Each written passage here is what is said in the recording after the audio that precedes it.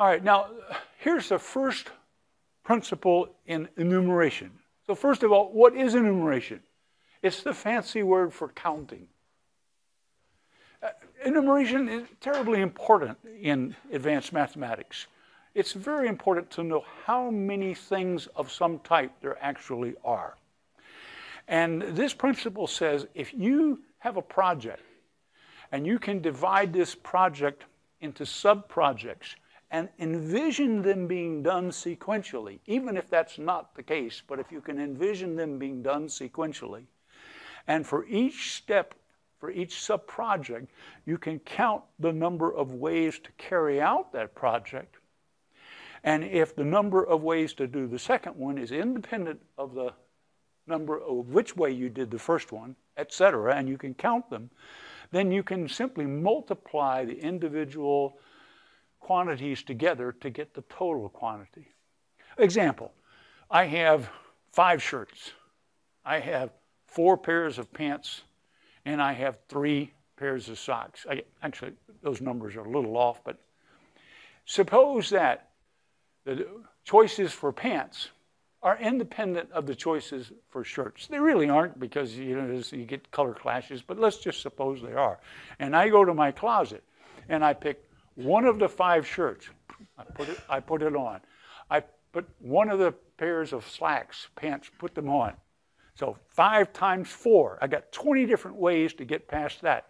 Now, if I don't care anything about whether my socks match my slacks or not, then I take one of my 3 different kinds of socks. So 5 times 4 times 3 is the total number of ways I can get dressed in this basic combination. This is the multiplication principle, and it's the first rule of counting, of enumeration for strings. All right, let's use that. So how many bit strings of length n are there? So a bit string is a sequence. You write down in project number 1 either a 0 or a 1.